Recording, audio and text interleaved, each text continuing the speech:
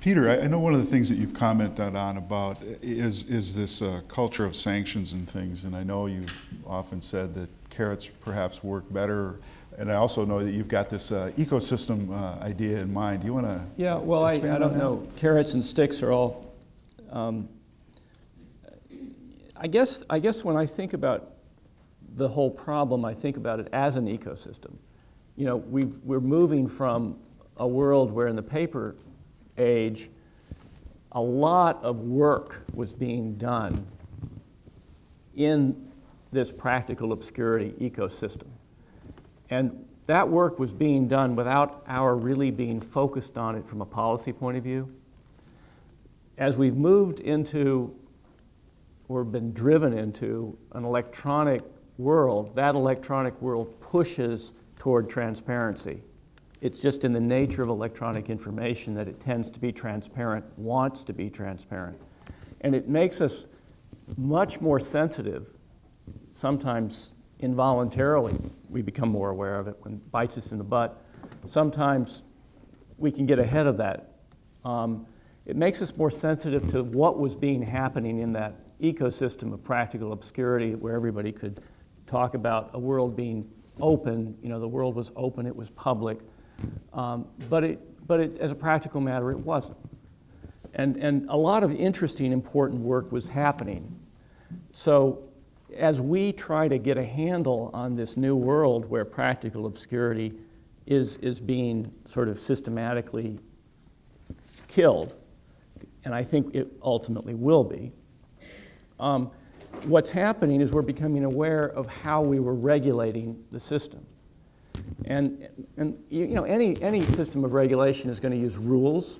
It's going to use technology of paper or the technology of electronic computer systems. And Linda's given us a wonderful sort of snapshot of the use of technology in a very meaningful way to try to address some of these issues, where you're building the technology in at the front end. But she's absolutely right. Once you've built the technology, there's a lock-in structure where people get used to that technology, and it's extremely difficult to solve problems with technology afterward. And then you go to the third mechanism of regulating the stuff, which is training. So you can come up with rules, you can have technology, and you have training. Usually what's happened in the federal system, which is where I mostly work, is that we had a fairly simple technology that we were working with in the PACER or electronic filing systems. We came up and there wasn't a lot of focus at the front end on the complexity of what was going to happen when everyone jumped into the deep end of the swimming pool. And so the impulse is to create some rules after the fact, and the federal rules that are now sort of embodied in the rules of civil procedure do that. You know, don't file Social Security numbers in court filings, things like that. But then implementing it becomes extremely difficult. And the tendency on the part of the courts, particularly in an adversary system, which is what was regulating the world of practical obscurity reasonably well, is to put the burden on the lawyers. So that the tendency is, okay, if lawyers file pleadings with Social Security numbers in them, there'll be sanctions. You'll use a stick instead of a carrot. I think what is happening is a recognition that that model, the model of trying to regulate this animal through an adversary system, needs to be supplemented. It's not that the adversary system isn't an appropriate way of trying to get a handle on many of these problems, but it's not going to get a handle on people who don't have lawyers whose information is in court. You know, victims, third parties whose sensitive information is relevant to a case. It's also not going to get a handle on another problem, something that I think Stephen Schultz is going to be addressing a little later today, which is there's also a good reason to make public information more accessible, to make it Google searchable, for instance.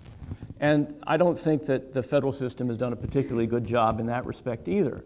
So you've kind of got the whole system is kind of built around a proxy of practical obscurity simply because it's hard to work in the PACER system. This stuff that should be public, should be free, opinions by judges, many of the briefs that are filed by the attorneys. This is really stuff that the public ought to be able to access without having to pay for it. Or if they pay for it, it ought to be very convenient and easy to get hold of.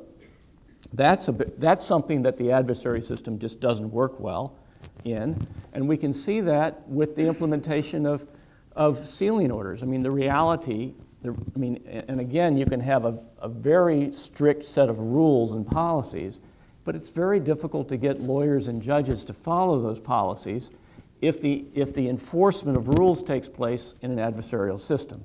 Because an adversarial system is set up around the resolution of disputes, and if there's no dispute that this thing can be filed under seal, the affected parties, whether they're in the sealing system, it's usually the public, but it also can be in a class action some of the actual parties to the case.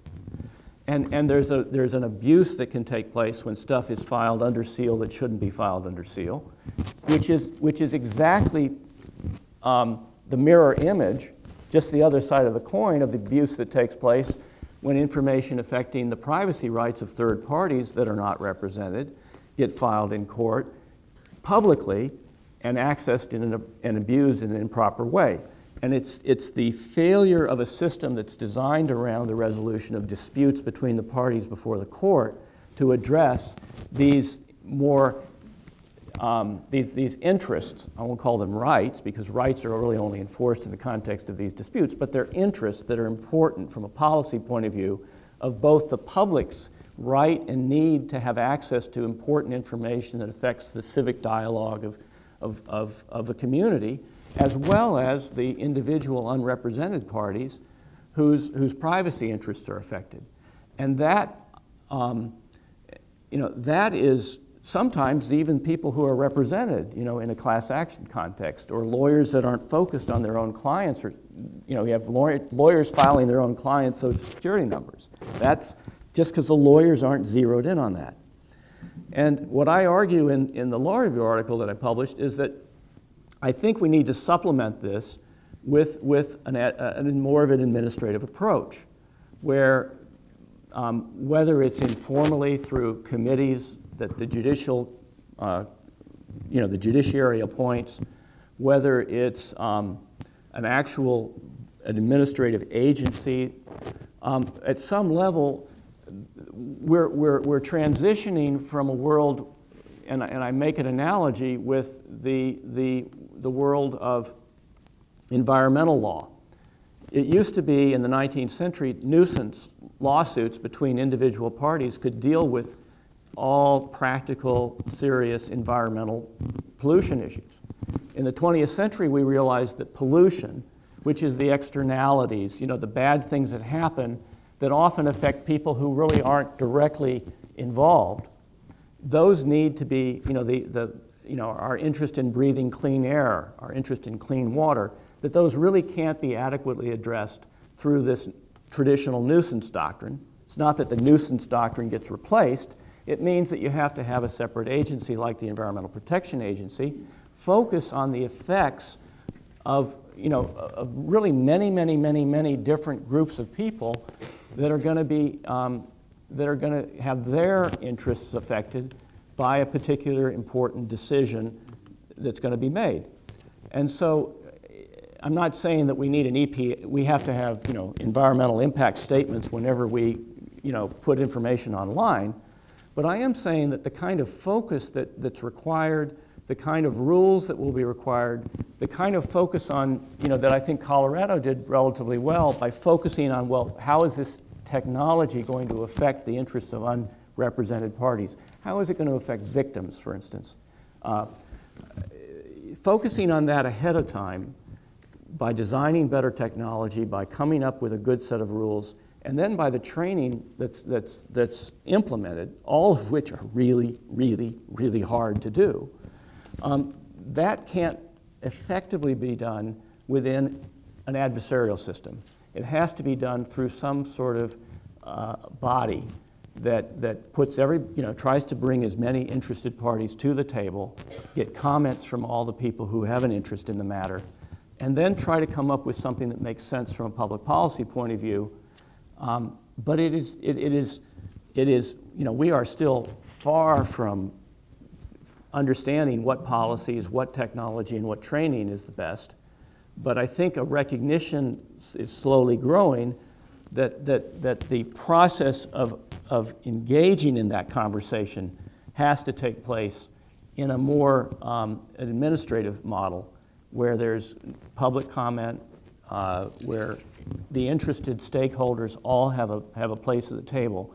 And policies can be adopted which really reflect the public interest, both in making sure information is publicly available, but also the public interest in making sure that individuals' privacy interests aren't being violated when it's not a matter of legitimate public concern. It's a it's easy to say that, harder to do, right.